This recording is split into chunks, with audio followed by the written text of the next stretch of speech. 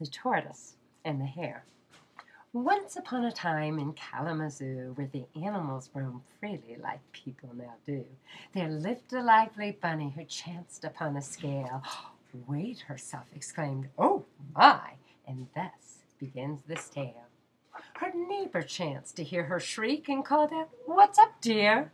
"Oh, it seems I've nibbled a bit too much and my belly's as big as my rear." "Oh, I can relate," her neighbor replied. "Slowly I've put it on too. It seems over time the weight just creeps up. But I know what I'm going to do."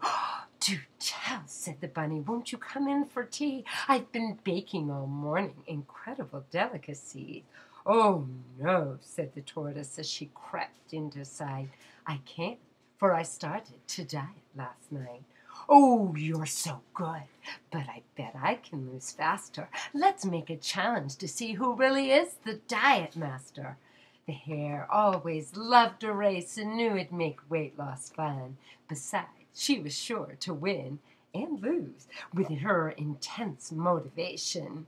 So she ordered equipment and exercised away, doing aerobics 6 times a day.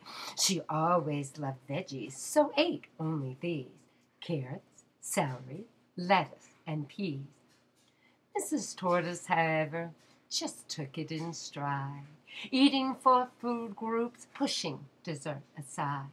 She also did aerobics just 3 times a week, and took the stairs and walked to work, and never did she peek to see how much her weight dwindled for all her efforts done.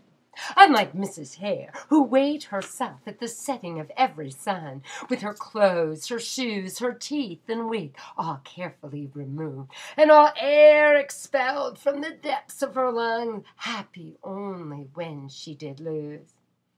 Mrs. Tortoise, however, could tell deep inside by the way her shell moved from side to side, and by the way that Mr. Turtle asked if she'd put a tighter girdle. One day, Mrs. Hare sat in her kitchen crying, for she had just been caught snitching by Mrs. Tortoise, who'd come over to chat and borrow the bunny's baseball bat. She now played shortstop for their winning team, the realization of a lifelong dream. "Now, friend, what's up with you? You'll gain back all you've lost. Before you eat more cookies, be sure you've counted the cost." "Oh, it's just that I'm so depressed. I'm shooting pains in every bone." Mrs. Hare dropped her head to the table. "I'm tired. Please leave me alone." "All right, if that's your heart's desire. But Saturday the weigh-in takes place. Remember, you were the one who wanted to embark on this silly race."